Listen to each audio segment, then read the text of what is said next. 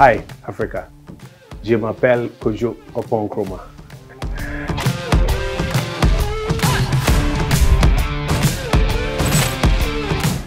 I'm 40 years old. I'm the grandson of a palm wine tapper. Born in Koforidua, schooled in Koforidua and Accra. I think initially I thought I would be a Catholic priest, but I'm yet to receive the call, who knows.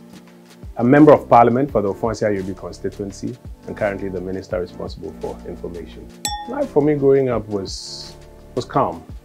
I don't think everybody has to pretend and tell a story that he had a very difficult childhood.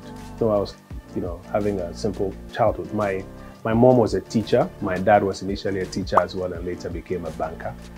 We traveled between towns because my father got transferred a lot. The first time I came to Accra was in 1989 and I couldn't believe so many cars back to back like that.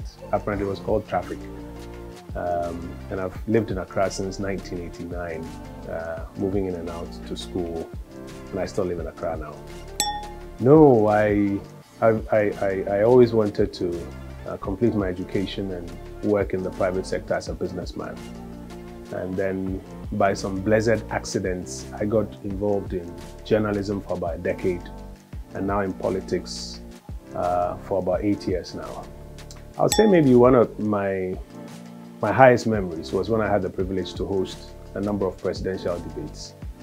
To see all of these high towering figures in the country who were vying for the office of the president, and to have me, this young man, put there to question these people and to interrogate the answers that they gave. While I looked I watched the video quite recently, while I looked very calm and in charge, I was shivering in my seat. The desire to do better tomorrow, that's what keeps me going. Nelson Mandela. I think I'm very much inspired by Nelson Mandela for two reasons. He spent a lot of time fighting for what he believed in. And he also knew when to leave the stage. I think my constituency is the most exciting constituency in the whole of the country. Ofonsia will be previously not well known, but now very largely on the map because we are making a lot of noise about ourselves and attracting a lot of development into our constituency. It is soon to be the cassava capital of the eastern region as we are looking to invest a lot more in cassava production. Already we do very well in rice and oil palm, but cassava is the next big thing that I want to add to it. Usually I think I say that one of the biggest challenges that I deal with as information minister is the challenge of disinformation or misinformation, where people deliberately cook up stories and throw it out there, forcing government to come make a response. But I think my real big challenge is getting information from within the government system so that you can put it out. There's a lot that's going on in government, but the biggest challenge I think is getting that information from within the system, then you can put it out. We've developed some new tools that are making it easier and better, but it remains one of our biggest challenges. Pleased, maybe.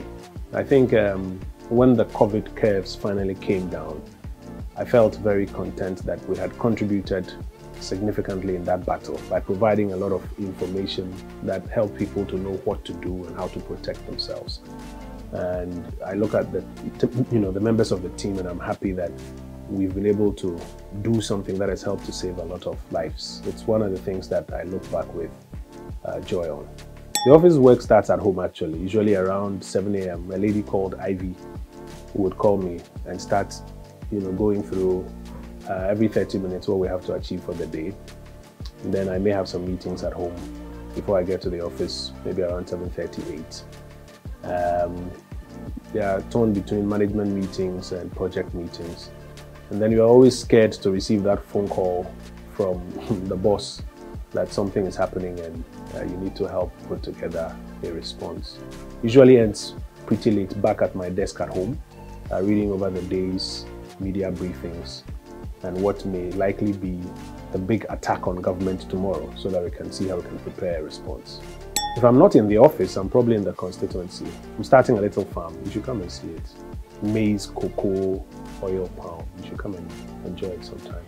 But if I'm not in the constituency, either engaging with my constituents or on the farm, then you'll probably find me at home here in Accra, locked up in my den watching some football or sleeping.